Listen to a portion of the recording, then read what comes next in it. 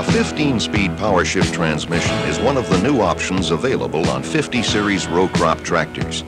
This 15-speed Powershift is similar to the 8-speed Powershift available on 40 series tractors, but some of its components and oil flows are much different.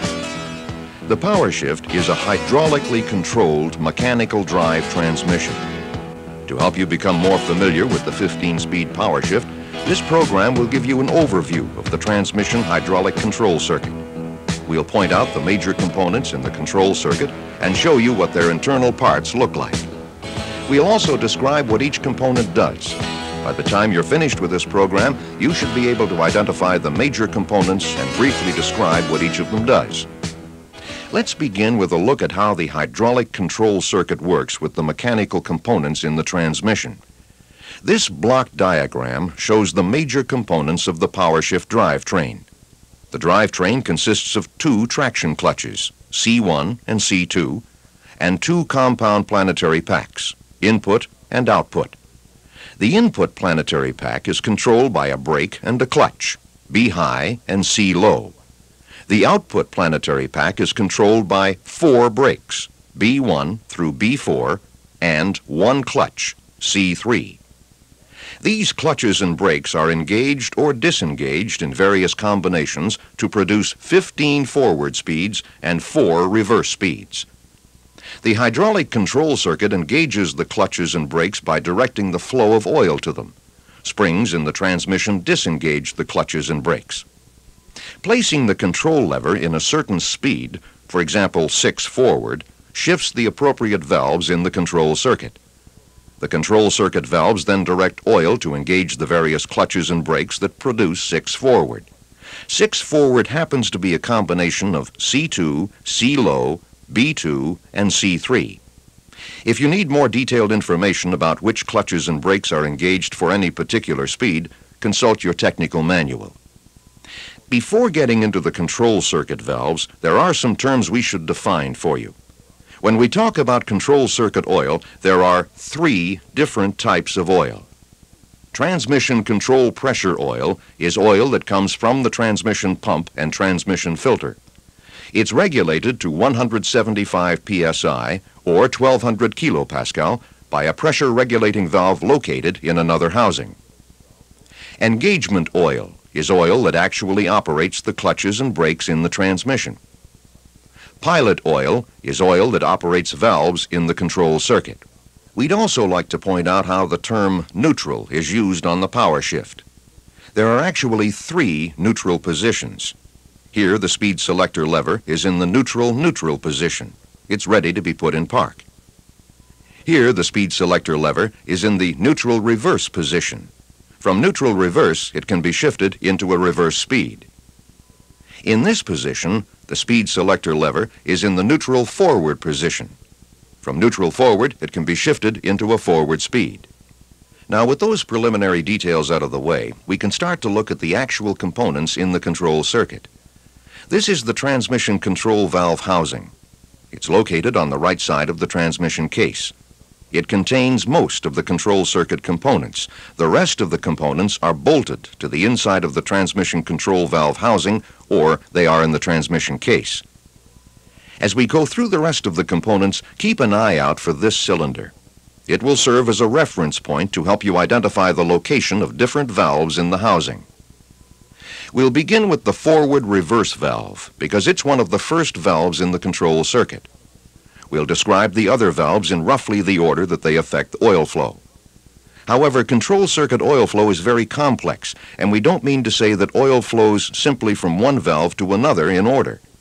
As you might expect, the forward-reverse valve determines if the transmission goes into forward or reverse. The valve is mechanically linked to the transmission control lever. Moving the control lever from side to side shifts the forward-reverse valve between neutral-neutral, neutral-reverse, and neutral-forward. The linkage turns this side-to-side movement into an up-and-down movement at the valve. The linkage is a floating linkage. The sound guard body, to which the control lever is attached, can rock from side to side and back and forth without affecting the position of the forward-reverse valve. This cutaway view shows where the forward-reverse valve is located in the housing and what its internal components look like. Notice where it's located in relation to the cylinder. The valve has 3 positions. When the speed selector lever is in neutral-neutral, no oil flows through the forward-reverse valve. In neutral forward, the valve directs oil to other parts of the control circuit that determine transmission speed. In neutral reverse, it directs oil to other parts of the control circuit, and it also directs engagement oil to a brake that puts the transmission into reverse. The rotary valve is the heart of the control circuit.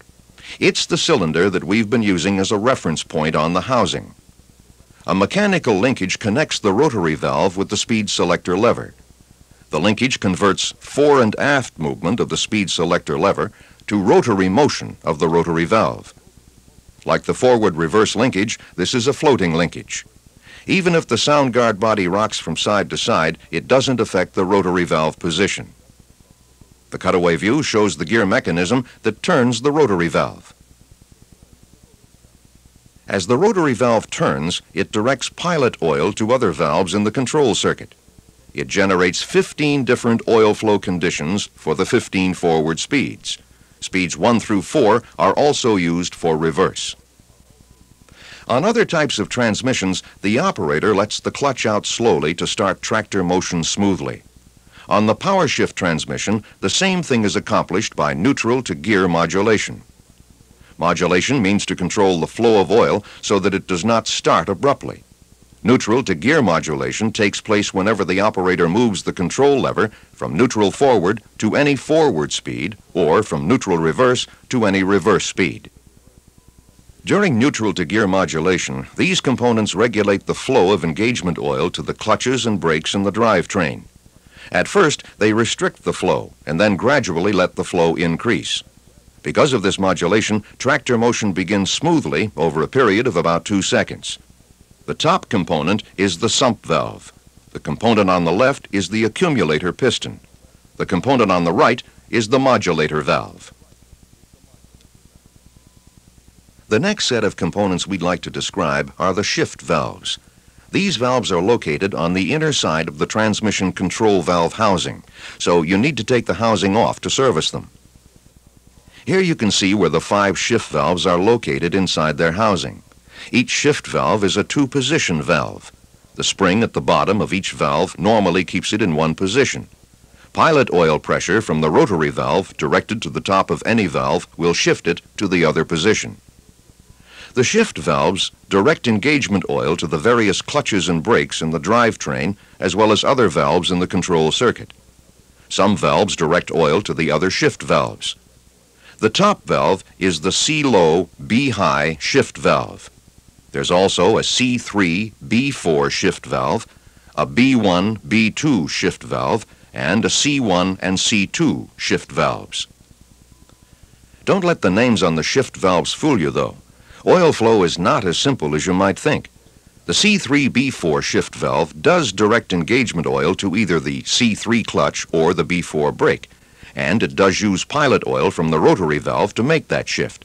However, the other valves do not operate that simply. Depending on their position, some shift valves direct oil to other shift valves or to other valves in the control circuit. Only the technical manual can provide you with exact detailed information about where these valves direct the flow of oil. The detented high-low shift valve directs engagement oil to either the C-low clutch or the B-high brake in the input planetary. This valve, in turn, is controlled by the C-low, B-high shift valve in the shift valve housing. If you look closely, you can see the spring, ball, and detent. These parts lock the detented high-low shift valve in one position until it's pushed into the other. By being in one position or another, the detented high-low shift valve prevents a neutral condition in the input planetary. It ensures that either the C-low clutch or the B-high brake will always be engaged. The pilot pressure shift valve works with the rotary valve. It goes to work when the operator shifts from forward to reverse. The spring on the right end keeps the pilot pressure shift valve in its normal position, forward. When the operator shifts into reverse, pilot oil from the forward reverse valve shifts this valve over to the right, This move assists the rotary valve in selecting reverse speeds. Up to this point, you've seen the valves that determine which clutches and brakes receive engagement oil. They determine the transmission speed. You've also seen neutral to gear modulation, which controls the rate the tractor goes into motion. The chart shows how fast the tractor will travel in each of the 15 forward speeds. Notice that in the first 11 speeds, the difference from one to another is not all that great. At these lower speeds, shifting from one speed to the next higher one is fairly smooth and quick. There is no hesitation when shifting under load. But with speeds 12 to 15, which are the transport speeds, there's quite a jump from one to the next. A shift from speed 12 to speed 15 could be a neck-snapping experience unless the transmission did it smoothly. This next group of valves work together to make that kind of shift a smooth one. We'll look at the orificing valve first. It smooths out the shifts from speed to speed by restricting the flow of engagement oil. The orificing valve is a two-position valve. At speeds 1 to 11 forward, engagement oil flows unrestricted through the valve. At speeds 12 to 15, though, the orificing valve shifts to its other position. In that position, engagement oil has to flow through a small orifice. You can see the orifice in the land at the end of the valve spool. By restricting the flow of engagement oil during shifts at transport speed, the orificing valve helps make those shifts smoother. The components shown here make up the modulating valve housing. They work with the orificing valve to smooth out shifts in transport speeds. The modulating valve housing consists of two metering valves and two accumulator pistons. At speeds 1 through 11 forward, a small amount of oil flows by the valves, but they don't affect the flow to the transmission elements. At speeds 12 through 15, the accumulators and metering valves start working together to affect the flow of engagement oil. The modulator valve assembly is actually a parallel path for the flow of oil. At first, very little oil flows to the transmission elements. As the accumulators fill, more oil flows to the transmission. The result is that the brakes and clutches engage slowly and smoothly. These last components, the system accumulators, complete our overview of the control circuit. The system accumulators make sure there is an adequate supply of pressure oil when the transmission shifts from one speed to another. There is also an accumulator for the C3 clutch. To review, let's take one more look at each component. The transmission control valve housing is on the right side of the transmission case. It holds most of the control circuit components. The forward-reverse valve is mechanically linked to the speed selector lever. It directs engagement oil to put the transmission in forward or reverse. The rotary valve is mechanically linked to the speed selector lever too. It produces 15 distinct oil flow conditions and it sets the speed of the transmission. The function of these components is neutral to gear modulation. Neutral to gear modulation occurs when the operator shifts from neutral to a forward or reverse speed. It produces a smooth start, like letting up slowly on a clutch pedal. The shift valves control the flow of engagement oil to the clutches and brakes in the drivetrain. They are controlled by pilot oil from the rotary valve. The detented high-low shift valve is a two-position valve that stays in one position until it is pushed to the other. It controls the B-high brake and C-low clutch in the input planetary, making sure that one or the other is always engaged. The pilot pressure shift valve works with the rotary valve to select tractor speeds. It's controlled by the forward-reverse valve. The orificing valve restricts the flow of engagement oil in speeds 12 to 15. It helps smooth out shifts in transport speeds. The modulating valve housing components also work to make shifts in transport speeds smooth. And finally, the system accumulators make sure there is an adequate supply of control circuit oil during shifts from one speed to another. By now you should be more familiar with the hydraulic control circuit for the 15-speed Powershift transmission. You should be able to identify and locate the components in the control circuit and briefly describe their functions.